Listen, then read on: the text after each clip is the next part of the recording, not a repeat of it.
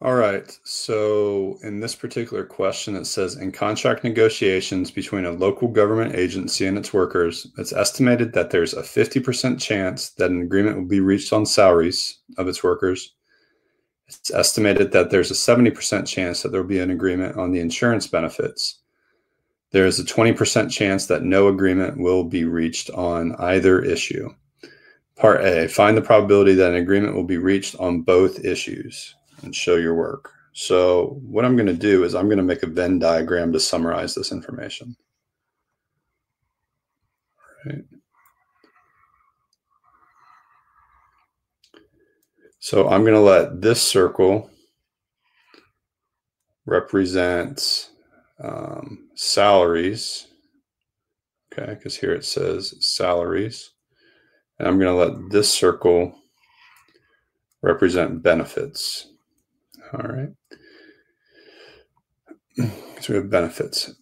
Now it says there is a 20% chance that no agreement will be reached on either issue. So I'm going to put 20% on the outside.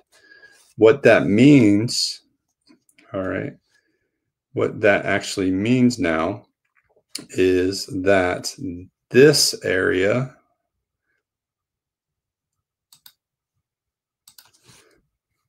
that means that this total area in the circles has to amount to 80%.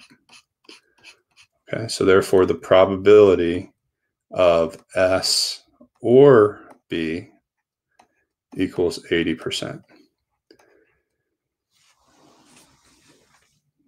All right. Now, there is an equation.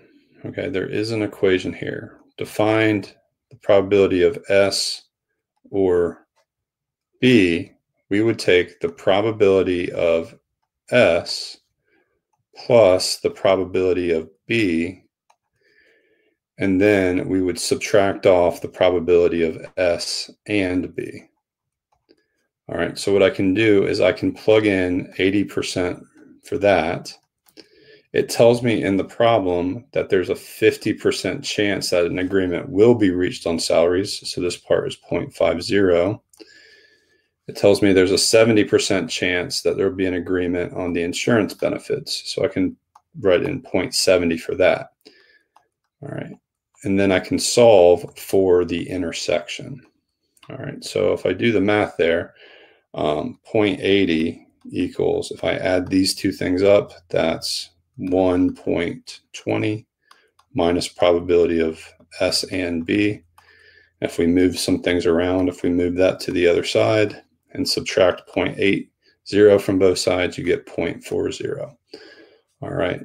So that's the answer to part A. Find the probability that an agreement will be reached on both issues.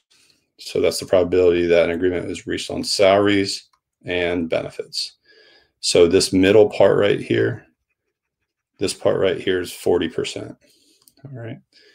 So if I want to erase some of this here, let me redraw it.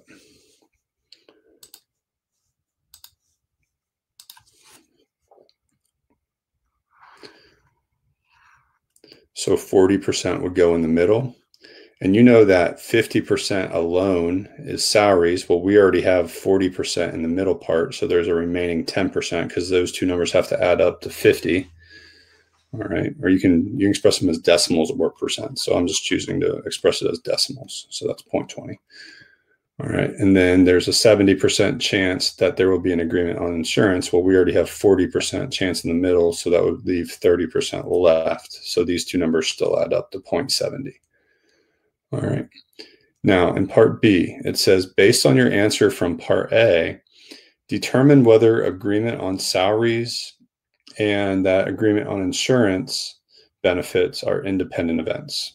All right. So if two events are independent, all right, if two events are independent,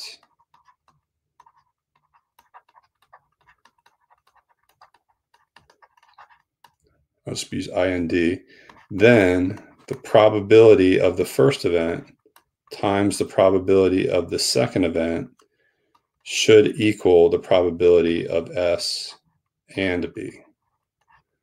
All right, so here the probability of S is 50%, and the probability of B is 70%. All right, if you multiply those together, 0.5 times 0.7, okay, you would get 0.35. Okay, half of 70% is 35%. But over here, we just found out the probability of S and B was 40%. All right, so those two do not equal each other. All right, so what does this mean? The events are not independent.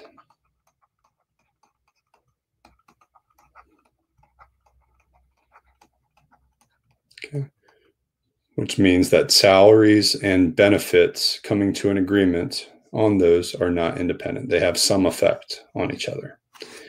And that is the answer to this question.